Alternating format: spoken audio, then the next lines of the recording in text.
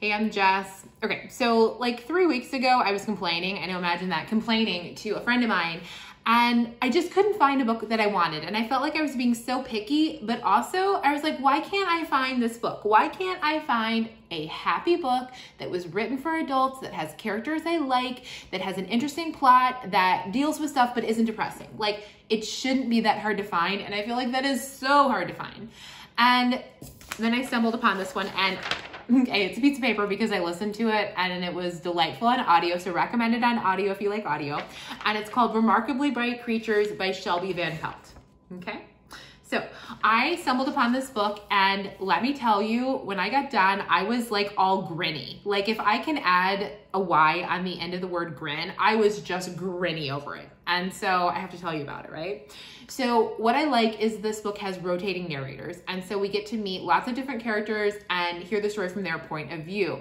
Tova is an older woman, and she, oh my God, she's just like the best pragmatic Swede. Like, she just is so sensible about everything she does because there's a right way to do it, and that is how she's going to do it because that is what you do.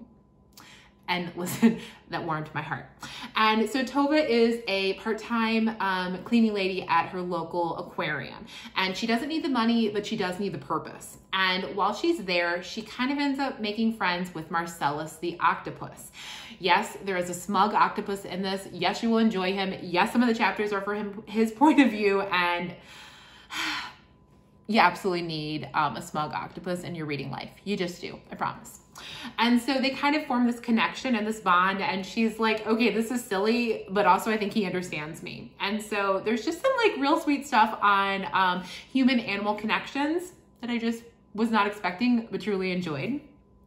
And so some of the times you hang out with Tova, and what I like about this book is that it deals with some kind of serious topics like grief and loss and aging, but it does so in a really skilled way. And so even though we're talking about tough things, it isn't just sadness reading. It's really well balanced. There's some nice humor in it. There's some really nice moments, and there's some just parts where you're like, life is like that, and I'm going to take the hard and the good together. And so I appreciate that about it.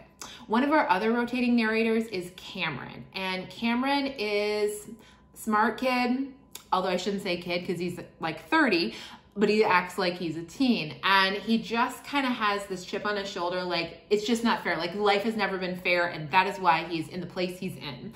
And he gets it in his head that he's gonna find his father. He's never met his father, he doesn't even know who his father is, but he gets an idea, and so he heads on the road, and he ends up in this small town where Tova lives, and it's right off Puget Sound, so there's some like just really nice like Pacific Northwest stuff in this. It just makes you want to visit and live there and see the ocean. Just absolutely love that.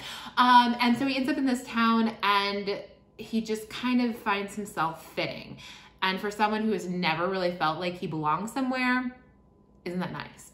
And so I really like the stuff we have on family and found family, and okay, it has a lot of heart, and part of me really wants to make a joke about how octopuses have 3 hearts and this book has a lot of heart, but I'm not gonna do that, but I am gonna tell you that octopuses have 3 hearts because that is really interesting, I think. So there is absolutely some fun octopus facts. There is a lot of just nice friendship and small town and just a little bit of romance, not a ton, but a little bit of romance, and all these like good things kind of wrapped in together. Like I said, I read the audiobook. I enjoyed the audiobook, but I think it would be delightful in print too. So if you want a book that is written for adults, that is going to leave you feeling warm and cozy, but also deals with some things that are heavy, but never too heavy, I think Remarkably Bright Creatures by Shelby Pelt would be a really good pick. This is her first book, and I am excited to see what she comes up with next. I super hope there's an animal in it though. Yeah.